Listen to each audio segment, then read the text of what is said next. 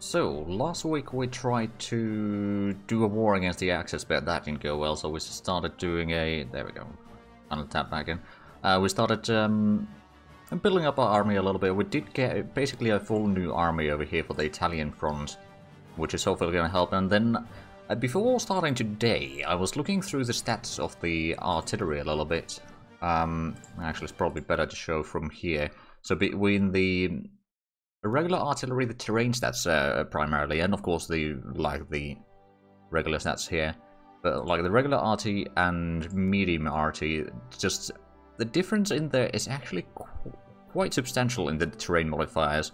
So basically, medium artillery, while it's slower, it's takes more supplies and it actually takes a bit of fuel as well, more officers and more IC and all that. So it is more expensive to make. It'll also take a little bit more manpower, but like it is going to be notably better for our foot infantry. For faster troops like motorized and mechanized, the regular artillery is still okay, or the self-propelled artillery, or maybe even rocket artillery from time to time. But like medium artillery is going to be our new thing for the primary weapon for our or primary artillery for our infantry now on. So we got probably close to 100 regiments being replaced. Well, maybe not quite 100, but it's a lot of IC, let's just put it that way. Let's unpause. I'm going to let it go for at least a day, and then we're going to speed up to speed 4 while we wait, because there's not that much going to be happening yet, although there's few things to note, which I'll show in just a few moments. The USA and, well, Germany and Italy are still fighting in Sicily, but in my test game that I did earlier today, USA did eventually manage to win this. Like, it's a massive war of attrition once Italians are running, or Italians are already running out of manpower, and the German troops in here are quite battered. So it's quite possible that the USA will win the combat in there, and they'll be taking out Sicily. They might not be able to really do a landing into mainland Italy, though. Let's see, special operations is ahead of time now, so it is.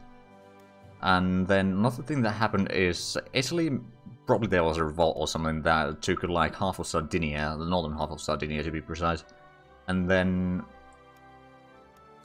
oh, submarine class advances. Okay, good.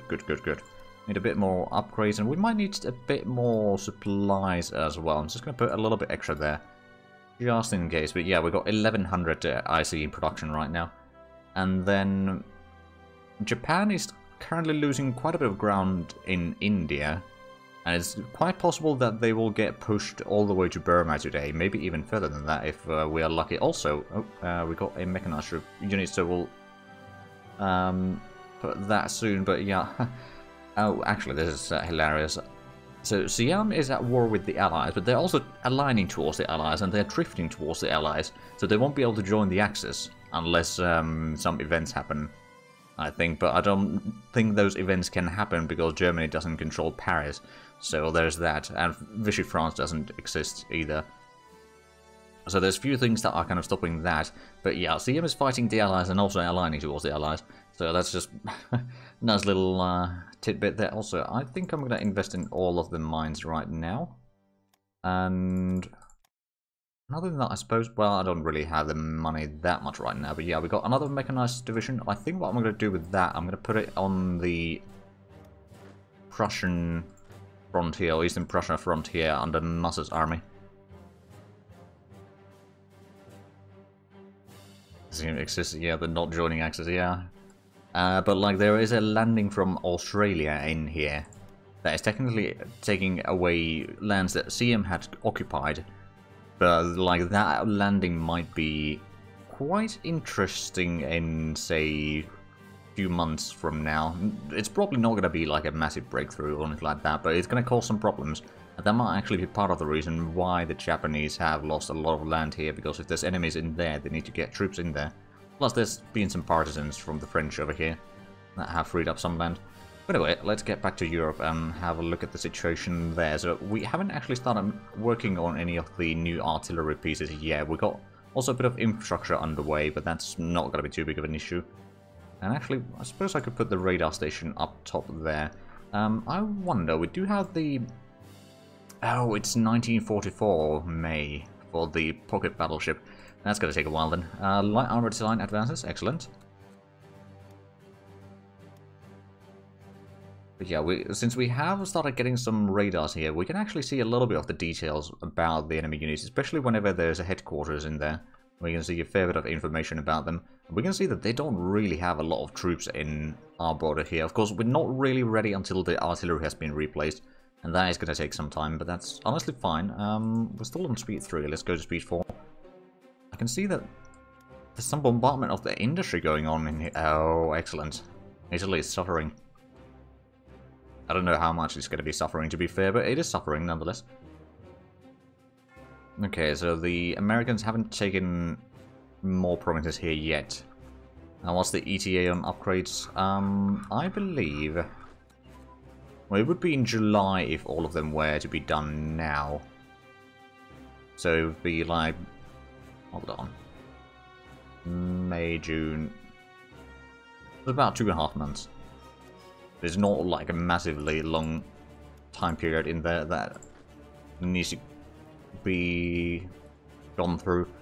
Right, we can get rid of the advanced tank optics for the time being. Like, I'm just gonna let the productions run through first, because we're gonna be getting the mechanized core rather soon. And that's gonna free up a lot of industry already. And that means that we'll start working on these, and then the infantry corps over here is going to be under my army for a bit of extra troops. At least on 43 we can get a better architect that will help. Yeah, that's true. Landing craft flotilla advance and another mechanized division. Excellent. And what did we get? Oh, long-range submarine class. Okay, so now we can put in the submarine techs again into the research queue. There we go. We still got 191 techs being researched, so we might have a bit of an extra in there, in all fairness, but they'll be fine. Actually, we do have over 10,000, so what I think I'm going to do is I'm going to import some copper again, because I know that the deal that we have right now is going to end during summer.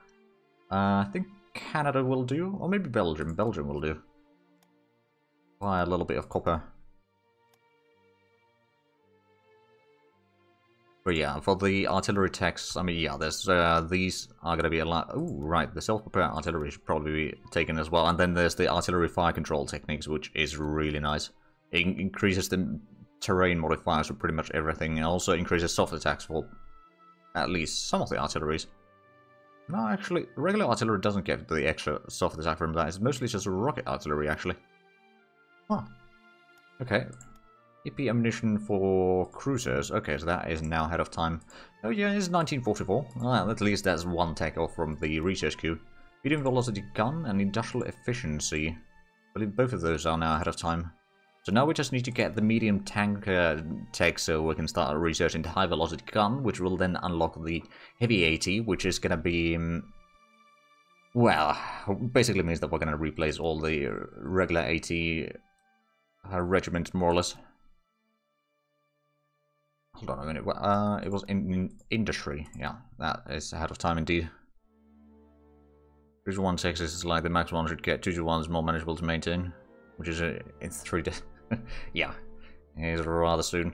Hello, Jazz. How's it going? It says we got a lot of texts from especially the ships and that sort of stuff that we're researching right now, so there's a bit of an overflow. Although actually there are a few things that I could remove from the research queue. I believe this is mostly in the air stuff.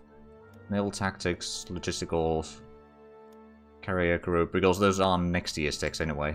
Oh, and naval tactics, air strike tactics, that sort of stuff. So that's actually reducing a little bit. Time we were prepared. Time on target. I believe that is in Grand Battle. Yeah, there we go. That is ahead of time. Another mechanized division going in towards the East Prussia.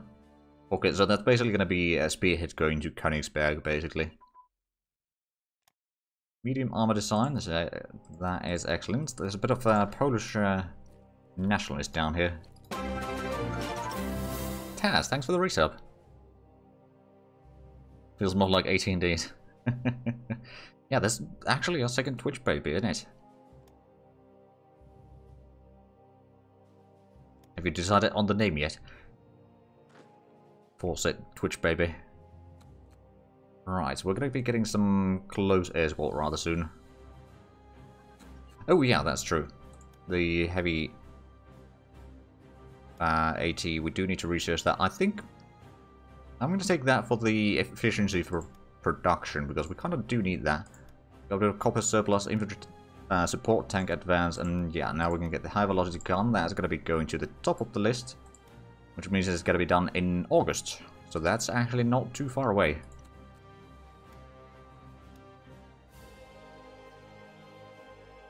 Right, so that is... oh, we actually have a bit of a supply problem. Well, actually, it's fuel problems in here. To be fair, there might be a bit of an increase in the supply consumption. So I'm just going to increase that a little bit. Airborne unit training goes up. Excellent. That's another rebellion dealt with. Although, well, uprising may be better than rebellion in this case. I think... yeah, we're going to have a bit of planes here. I'm going to put those in split. Assign that under the Bucharest. I believe there are some wings that I have not assigned under the headquarters. For example, this one. Actually, a lot of these haven't been put in there. What I'm going to do over here is I'm going to get like at least 8 wings of interceptors here to be a reserve group for all those paratroopers we have. I mean, we got one. Plus the airborne unit training increases the light truck organization of morale, which we do have a little bit light trucks. It's not massive, but it's a little bit. Only HoI3 engine could manage all equipment that was upgraded. Either sell or create some divisions faster between us.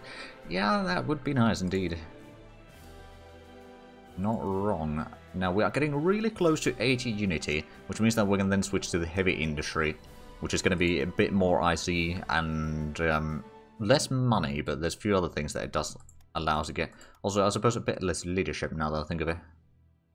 But that's not a problem. We've got plenty of officers. Oh, actually, yeah, we've got a ton of officers now. Because we're not increasing the size of our military quite as much anymore. So I'm just going to lower that to like 120 officers per day. Means that we can do a bit more research. There we go. Yeah, it is more production, which we do need. Especially to get through the upgrade.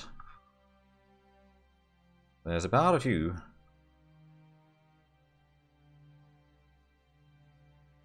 Oddly enough, oh, some of these are a bit different costs. Maybe there's just, I don't know. Right, so how are the fights going on in Sicily? Oh, Americans have taken one province and lost another province. Yeah, true, like, there are certainly good, things in HoI4. Well, I still prefer HoI3 myself, but, like, the equipment is certainly one of the strengths of HoI4.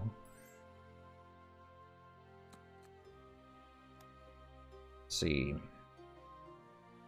Different upgrades on the model, so some may not have all tech upgrades. Yeah, I suppose that's possible. And the Dutch want to buy some more close air support from me? Sure. Oh, right, now we've got all sorts of things. So we've got some infantry, we're going to put that in... maybe there. Let's put this under my army. We've got some torpedo boats. I think I'm just going to put these into Danzig. Have a little bit of ships over there to help our allies once the wars do start. Oh, and the... so the rubber mines expansion launch, so that's a bit of crude oil, but that's going to get us the rubber eventually. Well, actually, yeah, that is the rubber now. Equipment production and designs is where HoI4 shines. Yeah, true. I think the kind of warfare, or the actual combat is, in my opinion, a bit better in HoI3 at least, especially the air control that you have. Of course, that's probably going to change in the whatever is going to be the next big expansion for HoI4.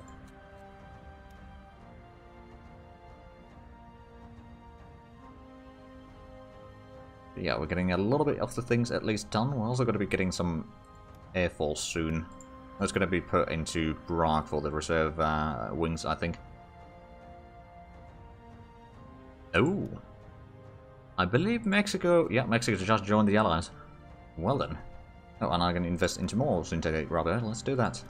Especially since it's just crude oil, and we got plenty of that. Oh, another infantry division. And then the interceptors, let's start with that. And this on the Bucharesti, and then call this... Prague Reserve. So that we know that that's supposed to be a reserve wing.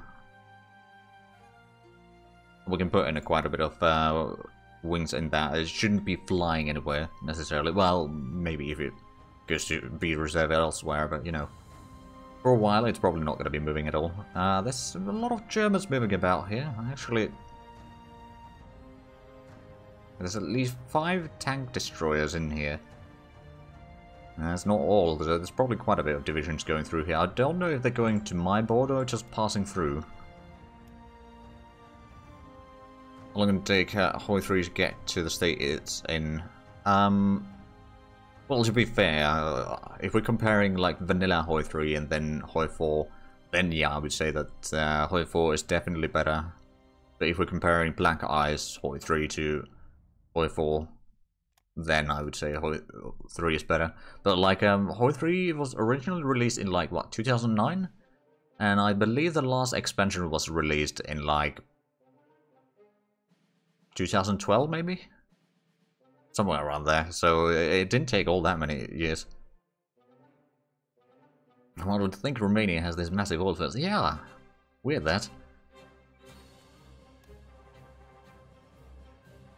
See, we are going to get another mechanized division very soon, and then, oh wow, that's actually a ton of infantry that is being built up now. We don't need the that thing, whatever it's called again, rationing. Necessarily. Is this a full core already? Oh yeah, it is. There might be some mismatch of divisions actually. Yeah, there is, but that's fine. Then the next one is probably going to go down somewhere over here to assist on this area.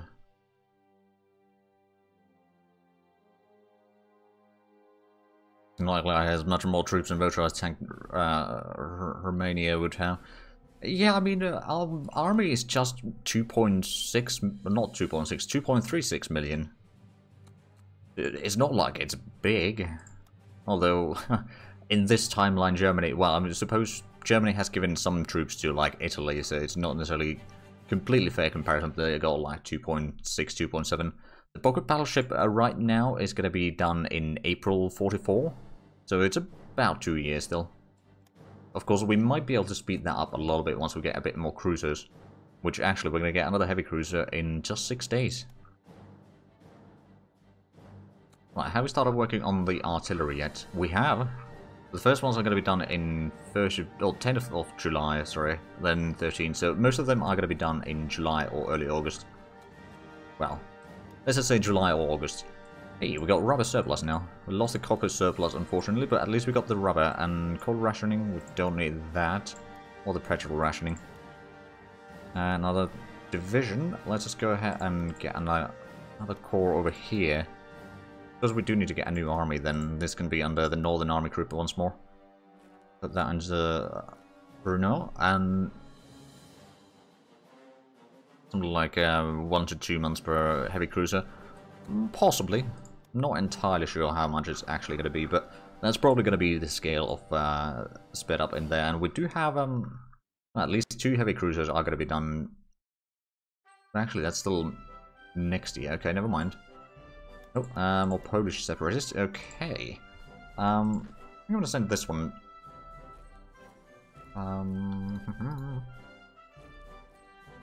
That should be alright. Luckily, the cavalry is rather quick. And the terrain shouldn't be hindering too much. I mean, the wagons have a bit of a problem there. I think the wagon might actually be the bottleneck right now. Oh, never mind. Now that they got off to another province, then it's even faster. Interdiction, mountain headquarters advance. So we don't actually get the headquarters units, unfortunately, but at least we get the bonuses from that. Now, a little bit less upgrades, and then we got the core over here. I suppose what I could do is I could have these mostly like preparing to go towards like Venice or something like that. That should actually be fine. Let me move these in here. So this is going to be... Yeah, there's a fair bit of armies in here now. This time, if and when we start fighting the Italians, I think we will be... Oh, there we go. The Americans have got on a mountain over here in the middle of Sicily now, so that is going to help them hopefully quite a bit. The front line in Algeria and Tunis, or border of Algeria and Tunis, hasn't really moved that much since the start of the stream. But one thing that is also going on is the UK is pushing pretty hard on the Italian holdings in Ethiopia. I mean, they've also apparently done a landing in north or something. They started taking... Well, they basically have a bit of a pincer movement towards Ethiopia and see which one of those is going to be advancing further, I suppose. Oh, and we got the unity now. We can switch to the heavy industry. So let's see. That's going to be about 40% less money, less consumer goods. Research. Oh, it's research efficiency that is going down. Okay, but that's fine. Unit recruitment time is going to go down actually, and IC efficiency for production is going to go up. So that is really nice. There we go, and also we got another infantry division. And actually, speaking of troops, we did have the 4 over here, so this is going to be kind of pushing, as I already said, towards Königsberg. That should be alright. That's also, you know, giving Mus a little bit of heavier stuff, and now that... Oh man, that's going to speed up things a lot. Actually, it did speed up the pocket battleship as well, a tiny bit. It's not massive speed up there, but it is a little bit at least. And a lot of the infrastructure is now going to get built a bit sooner. Did it have an impact? Oh yeah, it did actually speed up some of the artillery as well. We've still got quite a bit of artillery being built, but you know. Yeah, it was almost 1 month. Actually, wasn't it like 20-something of April 1944? Yeah, the heavy cruisers will certainly be done faster. The industry asked for more money. Well, we shall pay. And oh wow, right, yeah, all these planes. So Prague Reserve is going to get all 8, or up to 8 wings now. Close air support. I suppose I could have another set of wings in Zagreb, and what I can do is I can have one of these as a reserve, another one doing the stuff. Then we get the heavy cruiser for our 2nd cruiser fleet. And actually, I believe... Oh, that should probably be under the Bucharest headquarters. We should have a... Oh wait, no, not there. Over here, the destroyer fleet. This one. I'm going to make this into the 3rd cruiser fleet.